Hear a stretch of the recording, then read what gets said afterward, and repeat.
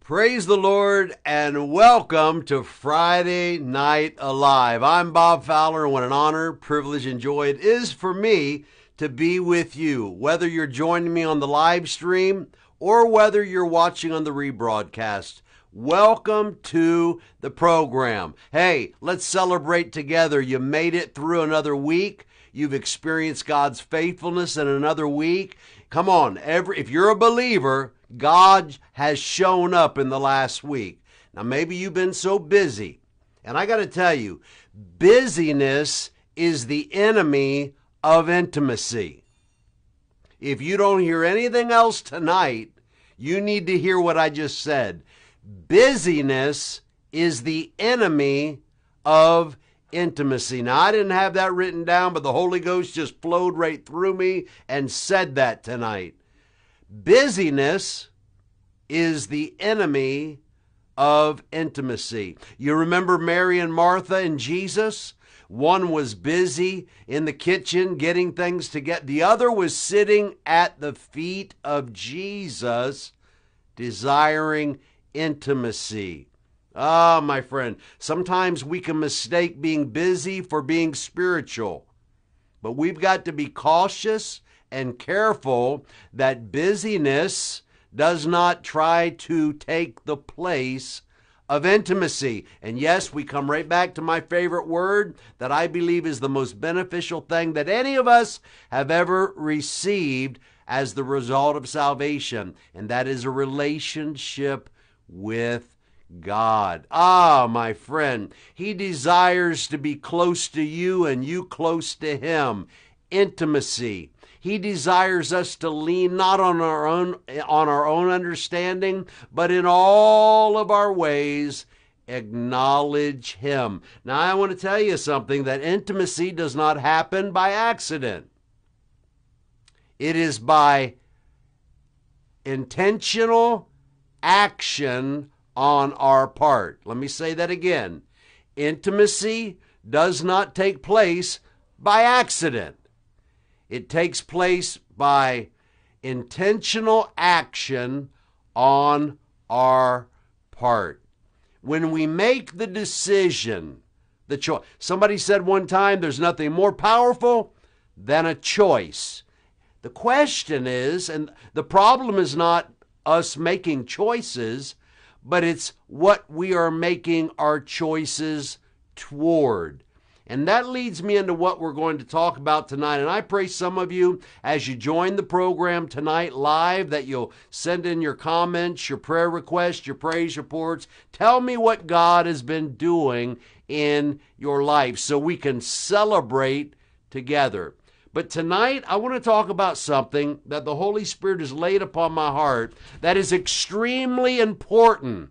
It is something that you and I have to be very aware of, as well as, again, intentional to do. You know, sometimes we say we're waiting on God, but if the truth be told, we could hear God saying, I'm waiting on you. Draw nigh to me, and I'll draw nigh to you. That drawing, that desire, that action that is put with the desire is something that is for us to do. Come on. I know you didn't tune in tonight to be told what to do, but you shall know the truth, and it's the truth that you know that will set you free. Truth in and of itself has never, ever set anybody free. But it is the intentional receiving and the application of truth in our lives that will set us free. Romans 8:1 says there's now. Now what? Now in Christ. There is now no more condemnation to those who are in Christ. Now that is a truth. That is an absolute spiritual law. But if we do not enter in and engage, come on, just because two people are married and they're laying in the bed doesn't mean that they're going to have a child. And I wonder how many people are fitting that description. like a husband and wife laying in a bed, sitting there waiting and wondering why they're not having a baby. Well, it requires action. And if you're going to have an intimate relationship with God, it's going to require action. And that leads into what we're going to talk about tonight, obedience and servanthood. And more than likely, I'm going to do my best to get through the first part, obedience. Now listen, I've said this for years and years and years. Obedience is a beautiful word when you understand it through the scriptural point of view. And that's what we want to do tonight. We want to look at obedience and servanthood and how it glorifies God, but how it benefits you in your walk and in your relationship with God. So let's get into that tonight. And who we're going to use as a springboard is Elijah and Elisha. And we're just going to take a snippet of their relationship and their life. Let's get into this tonight. I hope you're as excited as I am, and I pray you open up your heart. Father, in Jesus' name, I ask you that you would open the ears of understanding in the lives of your people. Despite what they've heard before, despite what they've been taught, despite how they've been raised, I ask you tonight that you would give them the courage to dare to open their heart with expectation to receive this word from you tonight. And I promise I'll give you all the glory and all the honor in the matchless, wonderful, almighty name of Jesus, I pray. Obedience and servanthood. I want to look at the call of Elisha. Most of you probably know the story, but I want to read the scripture and then go back and just highlight a few points. In 1 Kings chapter 19, verses 19 through 21, we read, "So he departed," talking about Elisha. God had given Elisha specific commands in what to do. And one of them was to anoint Elisha to replace him. Now, how would you like it if God showed up in your life and here you are, you're doing whatever you're doing, you're successful, you may be the president of a company, you may be the CEO of a company, and God speaks to your heart and identifies a person and says, I want you to begin spending time with them, teaching them, training them, mentoring them, because they are going to replace you. Now, that's what God told Elijah. He said, you go and you find Elisha and you anoint him because he is the one that will eventually replace you. So we jump into the story. So he, Elijah, departed from there and he found Elisha, the son of Shaphat, who was plowing with 12 yoke of oxen before him. And he was with the 12th. Then Elijah passed by him, and he threw his mantle on him. That mantle represented his anointing, his calling, the authority that God had given him. It wasn't something to be taken lightly. And so Elijah comes and he throws his mantle on Elisha. And verse 20 says, and he left, talking about Elisha, and he left the oxen and he ran after Elijah. So what happened is Elijah just walks up to him, takes his mantle, throws it on Elisha, and then he starts walking away. Now, if you read the scripture and study Elijah could be a little edgy. Some would say he was a little harsh. He was a little coarse. He was a little difficult sometimes to maybe function with and work with. But this is what the story tells us, that Elijah walks up to Elisha while Elisha is plowing the field with his 12 yoke of oxen, and he throws his mantle on this young man, and then he walks away. Verse 20 says, and Elisha left the oxen, and he ran after Elijah, and he said, now this is what I want us to pay attention to, because it's extremely important when it comes to obedience. It says that Elisha left his oxen and he ran after Elijah, and this is what he said, because he understood what was taking place. But this is what he said to the man of God. Please let me kiss my father and my mother, and then I will follow you. Can you imagine Jesus coming up to the disciples while they're mending their nets, and he said, follow me and I will make you fishers of men.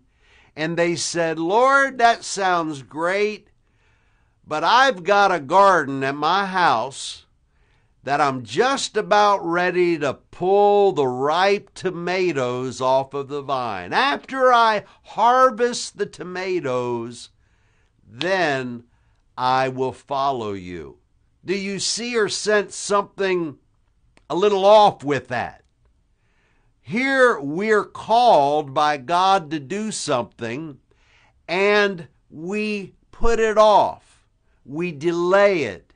We put something in front of that, and whether we realize it or not, my friend, whatever we put in front of obeying God, we are elevating that thing above God, above God's will, and above what God is telling you to do. Now, I said earlier that busyness is the enemy of intimacy. Busyness is the enemy of intimacy. I want you tonight, it's very easy for us as people to look out beyond ourselves and judge other people. Now, I know you don't do that, but maybe you know somebody who does. Judging, finding fault, criticizing other people for millions of different reasons. The clothes they wear, the hairstyle they have, their skin suit. Come on, somebody.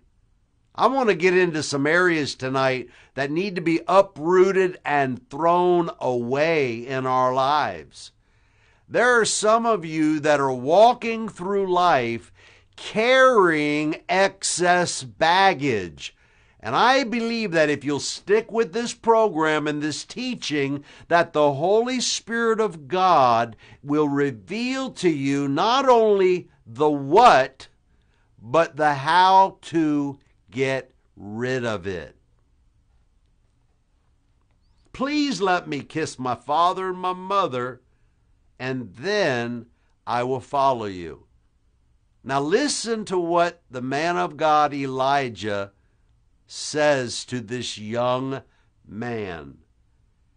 And he, Elijah, said to him, go back again, for what have I done to you?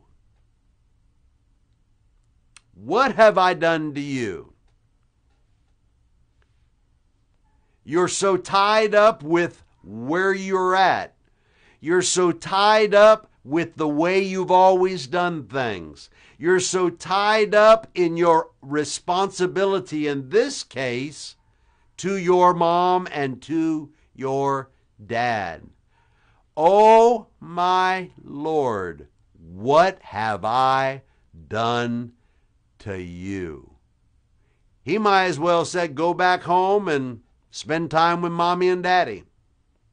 You're still green. You're not ready to follow with me, follow God with me. You're not ready to take upon yourself the mantle that I threw upon you, the mantle that represents God's calling, God's authority in your life and in this life. You see, Elijah realized, because of the word of the Lord, that this young man was to replace him. I would imagine he was thinking, God, you sure you got the right one? He wants to go home and kiss mommy and daddy goodbye before he follows and does the will of God in his life. Remember, busyness is the enemy of intimacy. There's a lot of Christians that are busy about the work of the Lord, but are they busy about the Lord of the work?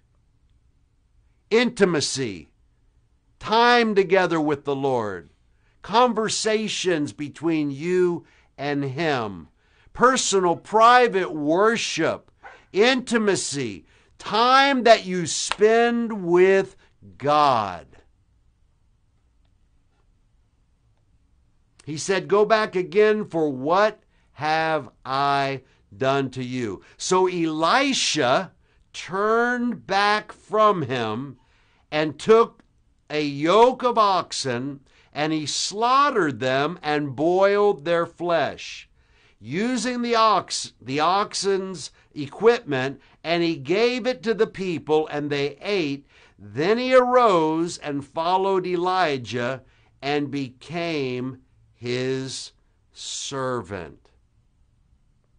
Now, I'm sure if you've been in church any length of time, you've heard messages about sacrificing the oxen and burning the plow, burning the bridges. I'm not going back, I'm going forward. I'm not going to stick with the same old and what I've become used to and accustomed to. No. Listen, my friend, you can't box God in. You can't corral God into a corral and close the gate and say, I'm just going to keep God right here. No, God is an adventurer. God is a God that wants you to experience what you do not understand or know in this present moment. He wants you to walk in revelation. Not that what's revealed is created, but it's there all the time, and He reveals it to you so that you can have a clearer understanding of who He is, who you are, and what He has called you to do. You know, sadly, a lot of Christians are satisfied to just be saved. I'm saved. I don't want to do much for God. I don't want to pray for the sick. I don't want to cast the devils out. I don't want to walk in the miraculous. I don't want to hear from God. I just want to be saved so that I'm going to heaven. That is not the complete picture. Yes, Jesus died so you could be forgiven, and so you could receive Him and go to heaven. But my friend, He also says, occupy until I come. Occupy. Take territory. Occupy. Now, in this story, it is so clear concerning Elisha's hesitancy. Hesitancy, hear me now. And if you're taking notes, write this down. Hesitancy is the enemy of obedience. Busyness is the enemy of intimacy, but hesitancy is the enemy of obedience. Let me read to you what the word hesitancy means. It means slowness in acting or deciding due to doubt. Now, the last time I checked, doubt is not a healthy ingredient to be in the life of a Christian. Are you hearing me tonight? Doubt is not a healthy ingredient to be in the life of a Christian. A little bit of doubt cancels out a lot of faith. Hesitancy means doubt or uncertainty, indecision, lack of willingness. I meant to look the scripture up, but the writer of old in the Old Covenant said, "How long will you halt or hesitate or stay stuck between two opinions?" Joshua stood and said in Joshua 24, "Choose you this day, make a decision." You see, that is opposite of this definition of hesitancy. Hesitancy means indecision, lack of willingness, or eagerness to do something. Now, as I was preparing this, one of the greatest examples of someone who hesitated to obey the will and the word of God was Pharaoh. It took 10 plagues in order for that man to humble himself to the point of saying, "Okay, I'll allow what God wants to take place." Now, before you jump on Pharaoh, this is not about Pharaoh tonight. This is not about Elijah tonight. This is not about Elisha tonight. It's about you. It's about where you are in your relationship with God, and specifically obedience and servanthood, and to inquire within whether you are operating in hesitancy. Now, I want you to understand something tonight. If God has put a word in your heart, a vision in your heart, a dream in your heart, somehow, some way, He expects that dream, that vision, and that word to be fulfilled. Now, with that said, because God's not going to give you a word, a dream, or a vision, a desire, just to frustrate you. So if you're frustrated, something more is going on. And quite possibly, if you're willing and daring enough to investigate inside your life, inside your mind, quite possibly you will discover that you are functioning and tolerating hesitancy. Now remember the definition. Hesitancy means doubt. It means indecision. It means halting between two opinions. The Apostle Paul, standing before King Agrippa, simply to give his testimony of the goodness of God and how he became a Christian. He stands before King Agrippa and all of the people that were there, and he begins to testify of how a bright light shone down from heaven and struck him down and gave him blindness. And he went through the whole story of how he became a Christian with the desire that hopefully his testimony would touch somebody's heart, touch somebody's life, and that they too would receive Christ. But in Acts chapter 26, verse 19, after Paul is giving his testimony, in the midst of his testimony, Paul says to King Agrippa in Acts chapter 26, verse 19, "Therefore," the Apostle Paul speaking, "King Agrippa, listen to what his words are. Therefore, King Agrippa, I was not disobedient to the heavenly vision." Now, Paul is testifying here that I have done everything that God has told me to do. I have obeyed in everything that He's said to me.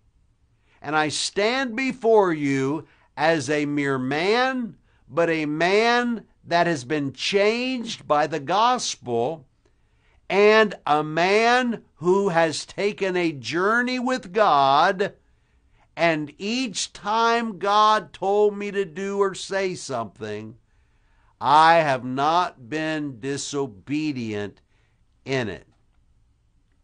What a testimony. I pray that each of us would be able to say that about our own lives.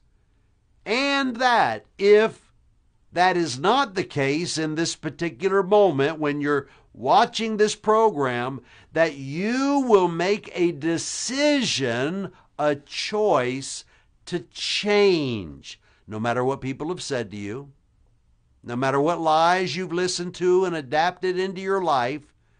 I pray that you'll hear truth tonight, and the truth that you're open and receptive to, that truth will set you free. Again, truth in and of itself will not set anybody free.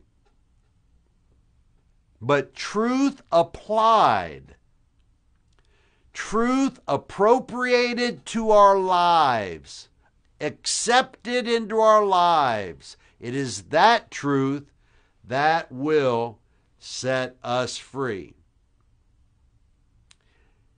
After all of that, after all of Paul's testimony,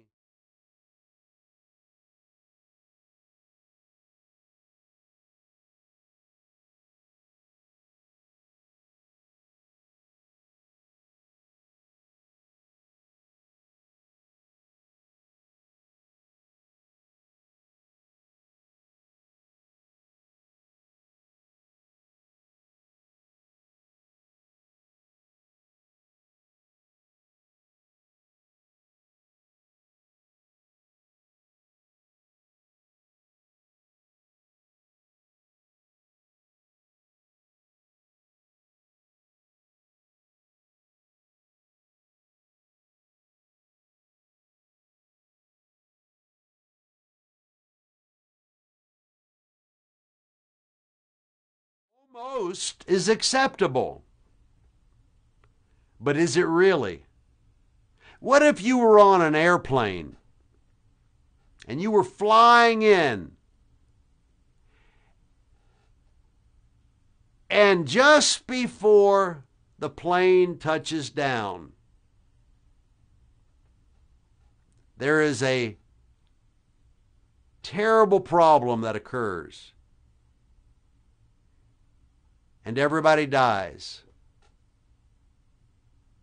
You know what that pilot would say? I almost landed that plane. Would you ever want to be on a plane that part of their branding is we almost land every single time? I don't know about you, but I would never board one of those airplanes. I almost landed. I almost did it. You know, almost landing a plane is a plane crash. He said, you almost persuaded me to be a Christian. I got close. I almost yielded. I almost said yes. I got excited to hear what you were talking about. I almost bought into what you're talking about. My friend, almost is a failure. And when it comes to obeying God and doing what God tells us to do, if you're a believer, your heart should not be resistant. Your heart should be supple, should be moldable, should be shapeable. Remember, delight yourself in the Lord. That word delight means to make yourself moldable, shapeable, pliable, and usable in the hand of God. You see, if you're a believer tonight and your heart resists the Holy Ghost, resist Him drawing you, resist you obeying what He tells you to do, if that is your struggle, your issue, it is an extremely important one for you to take care of and to change. You know, if you're truly born again, born of the Spirit, you have a heart that desires to please God. And you have a heart, you have a spirit anyway, that desires to honor God. But the challenge is in our soul, man. We've said it before, we're a soul, we have a spirit, we live in a body. Your spirit is born again, it's washed, it's cleansed, it's sealed. But your soul, your mind, your will, and your emotions, that's another issue. James declares that it's in the engrafting of the Word that saves the soul. Well, God doesn't engraft the Word in us. We engraft the Word. David said, Thy Word have I hidden in my heart, that I might not sin against you, that I might not miss the mark. You see, there are a lot of things that you and I have to do, and the responsibility is on us to do them. And one of those things is to engraft the Word, but also to obey. Do you know that every time that God tries to get a hold of your heart to speak a word into you for you to do something, do you know that you make a choice whether you're going to say yes or no? You make the choice. I almost obeyed God. I almost did what God told me to do. And I'll just get right down to the nitty-gritty, and so it applies to every aspect of our lives, but it applies to your money.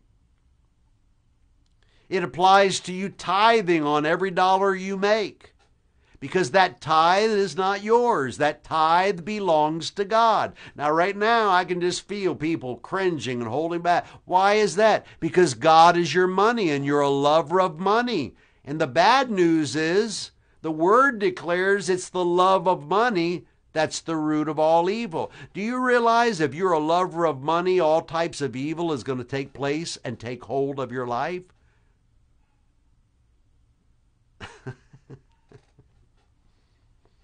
All I have is yours, God.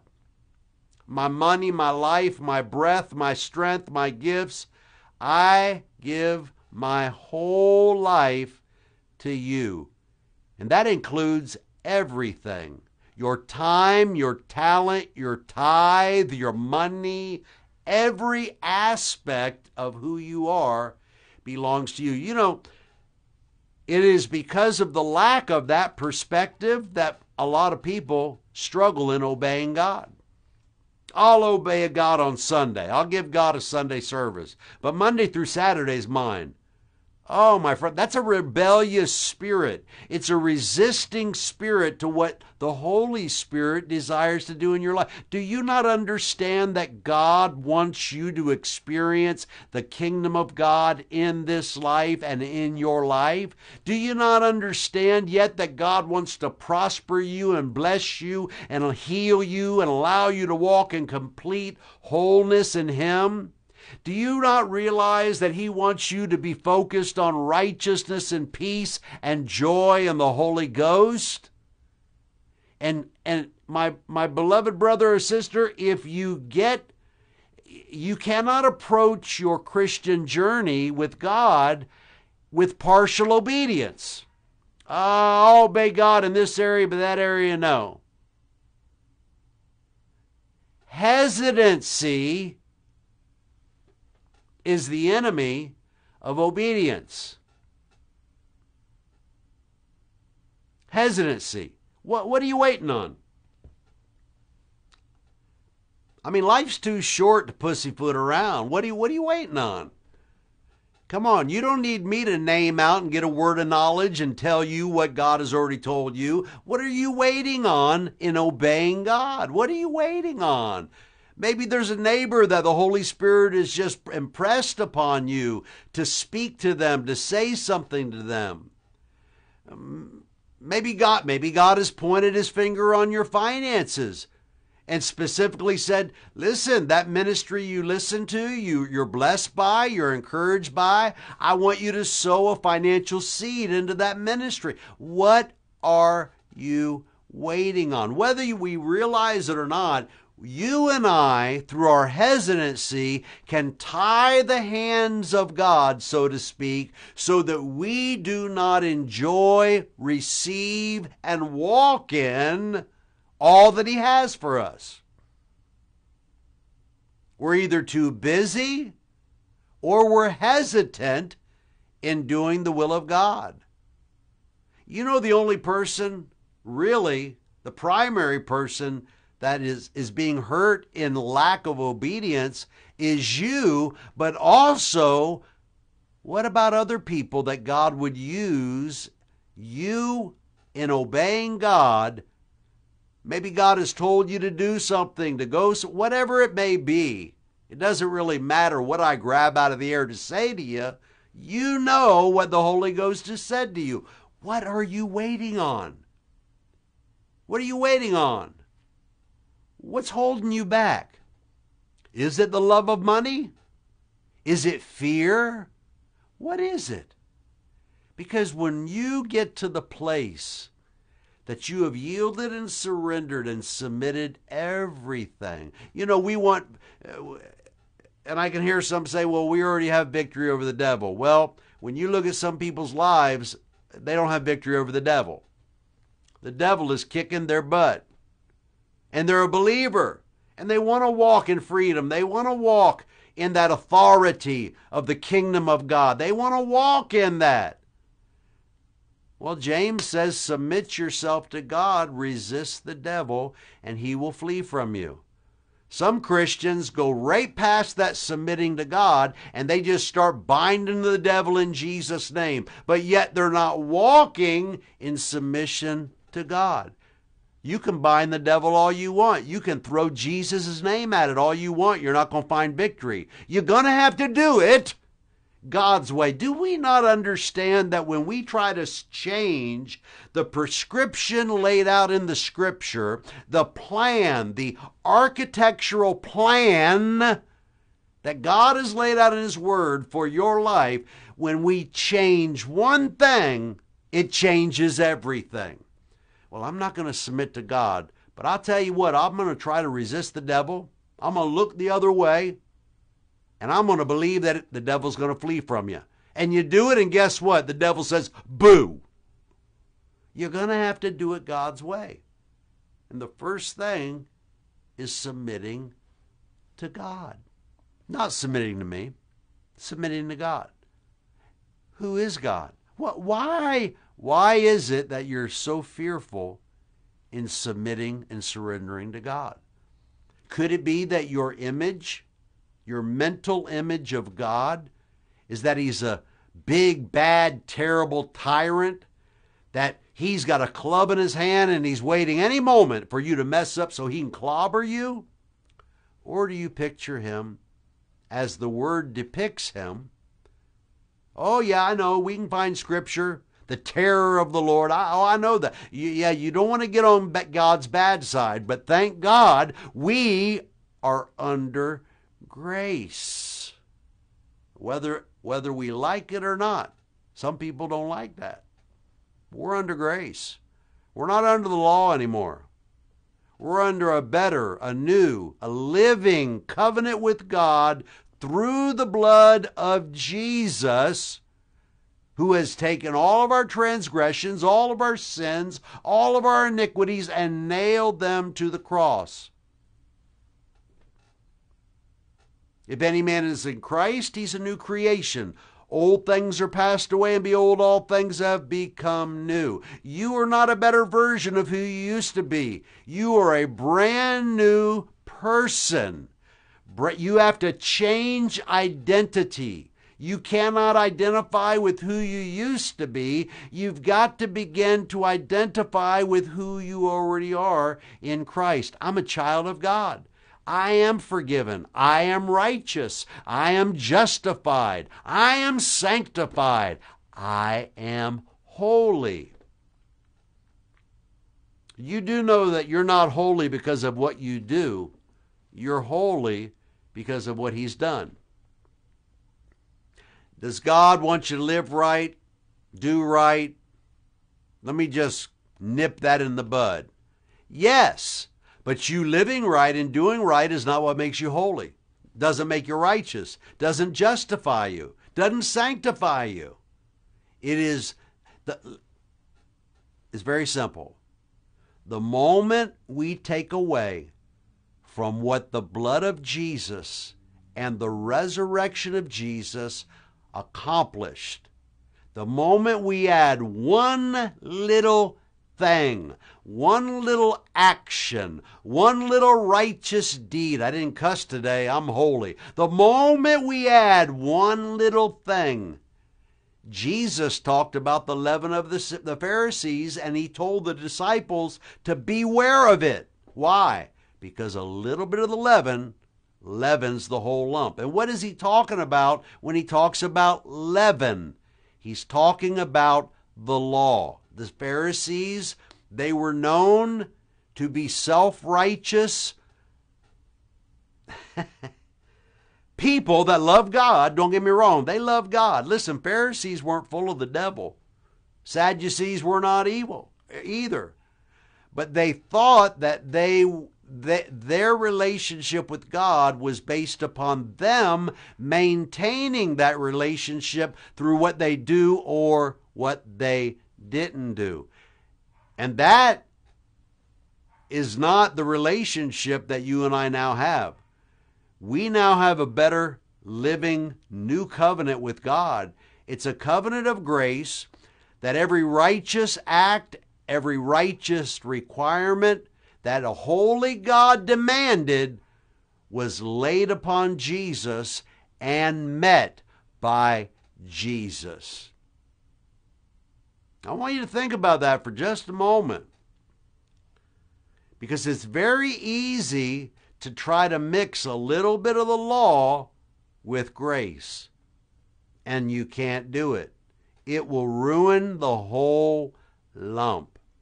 The moment that you and I come to a clearer understanding, and I said clearer because it is something that's progressive. We grow in it. We learn. But the moment that you realize that you are accepted by God as a person who has received Jesus, you are accepted as if you met every righteous requirement under the law. That's why every time I hear somebody say we're sinners saved by grace, it's all I can do to not bite my tongue off, because that is not who you are.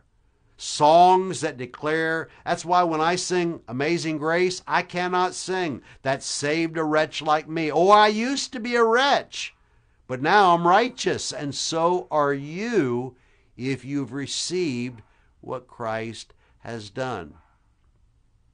And listen, some of these things, we just accept it, apply it, but in other settings and other people, it's a gradual understanding and growing.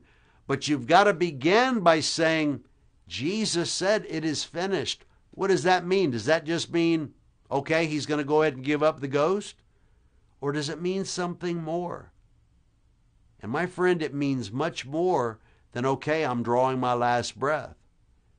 It is finished, meaning that all of the sacrifices, all of the blood sacrifices that have been made, they no longer have to be made. The priest no longer has to go into the Holy of Holies, because our high priest, Jesus, died, was raised from the dead, and went in and offered up himself once and for all mankind, and the whosoevers that receive him, they are the benefactors of what he did. Now, I didn't plan on getting into all that tonight, but it's important to understand that when we start talking about obeying God, you're not obeying God to be a better Christian. You're not obeying God to stay saved. You're obeying God because now you're a child of God. He's put a brand new, he's cleansed you, washed you, forgiven you. And now he has given you a spirit that cries out, Abba, Father. Father, I worship you. I bless you. I magnify your name. Hallelujah. He's given you a spirit that draws from him, knowing that he's El Shaddai, the all-breasted one. I draw my nourishment from him. I don't want to keep my distance from him. I want to get as close as I possibly can to him. I don't want to resist what he's telling me to do. I want to obey. And better yet, I want to grow and develop and mature to a place that I'm just walking in agreement with him. I have shared before the difference between obedience and agreement. When I was growing up in my mother and my father's home, they would tell me, when you walk out of a room, turn the light out. Didn't make sense to me, but that's my mom and my dad.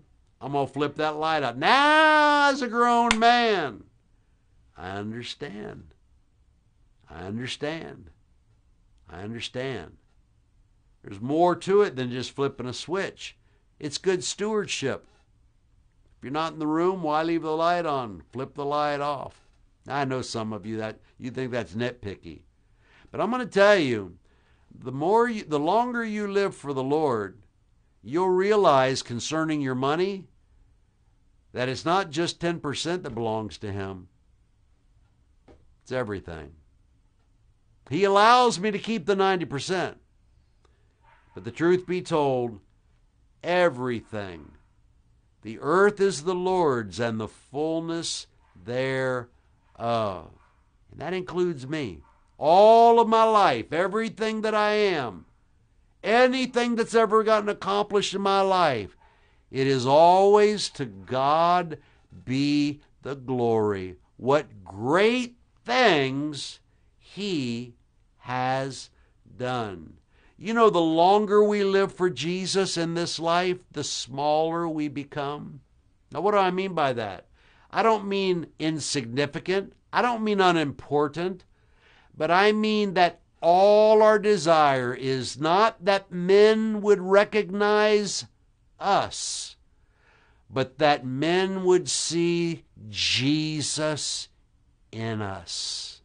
Oh, that I would decrease so that he would increase. Do you know that he cannot increase in your life while you are increasing in your life? And what is the simple step and the remedy to change the direction of whether we are increasing or decreasing, whether we're desiring people to be attracted to us and recognize us, or recognize Jesus? There's one word, and it's humility. You know, the interesting thing is, God promises in his word, humble yourself under the mighty hand of God, that he would exalt you in due season. You see, it's not that God doesn't want you to enjoy the blessings of the Lord. It's not that God does not want you to prosper and be blessed in every aspect of your life. It's that he wants to receive the glory. And you and I are simply along for the ride.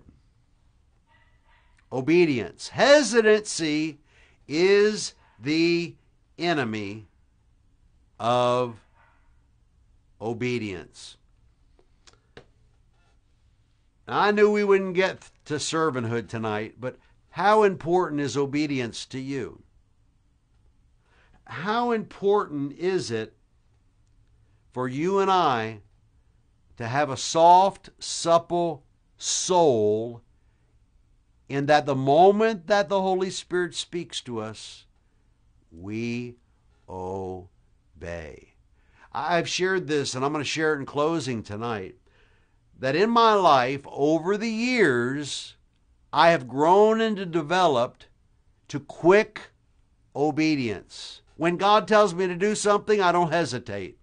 And there's several reasons. One of them is I don't want to give time for hesitancy to find a lodging place in my mind. When I know that I've heard from God, when I know that the Holy Spirit has spoken to me, I simply obey quickly. Now, I'm not saying that to brag on myself, because it's taken years for me to get to that point. But what about you? What about your life? What areas are you willing to be open and honest and transparent to the Holy Spirit, that He would be able to come into your life in such a way that you can truly say, I have an intimate relationship with God? Father, in Jesus' name, I'm grateful. I'm grateful for your faithfulness. Holy Spirit, I'm so grateful that you're here and you're present in the earth. And I pray for that one that is going to come across this program, and the Holy Spirit of God is going to minister to them and touch them in such a way that He lays open their life and He asks, will you trust me by giving me that area of your life? Will you take a step toward obedience? Will you take a step toward heading in the right direction? I pray, Lord, the answer for all would be yes. In the name of Jesus, I pray. Amen. I want to pray for you if you've came across this program tonight and you don't know Jesus. You don't know the Lord. You may be religious, but you don't know Jesus. You don't live and walk in the relationship of intimacy that I've talked about tonight. I want to pray for you. And I'm going to invite you to pray with me. What you need is Jesus. You don't need more money. You don't need a better house or a faster car. What you need is a relationship with God through what Christ has done. And it's a prayer of invitation, and I want to ask you to pray along with me. Would you repeat this prayer and mean it with your heart by faith? Would you pray with me? Would you say, Heavenly Father, I come before you tonight. I thank you for what Jesus has done for me. Jesus, I receive all that you have done into my life. I receive the forgiveness of my sins, and I receive you to be the pilot, to be the one who leads and guides my life for the rest of my life. Forgive me for my sins, wash me, cleanse me, and make me whole. In the name of Jesus I pray, amen. If you've asked Christ to come into your life, the Bible says that all of heaven rejoices over one person making that decision and receiving what Christ has done for them. We rejoice with you. We celebrate with you this new beginning. I want to encourage you, if you have a Bible, go into the New Testament to the book of John. Matthew, Mark, Luke, John. It's the fourth book of the Bible. And begin reading. Now listen, if King James is a little bit difficult for you, get a new King James. Get a Bible and begin to read. But before you do, say a little prayer and say, Holy Spirit, I'm about to open the book of life. Would you please reveal this word to me? And He will answer that prayer. Hey, I want to invite you to go to our YouTube channel at Faith is the Victory Fellowship at YouTube. There you're going to find all of our programs, and while you're there, take a moment and subscribe. Last but not least, in the description section, you're going to find several safe, simple, and secure ways in which you can give with confidence a financial gift to help us continue to teach and to preach the good news of a life without fear. I want to thank you so much for taking time to be with me tonight. I pray that you'll enjoy the rest of your evening and have a blessed weekend. Until Monday, right back here at Faith is the Victory Fellowship Facebook page at 12 noon Eastern Standard Time, where we'll once again begin our programs, The Good News of a Life Without Fear. But until then, I want to tell you that I love you, God loves you, and as always, my friend, never ever forget, He is faithful.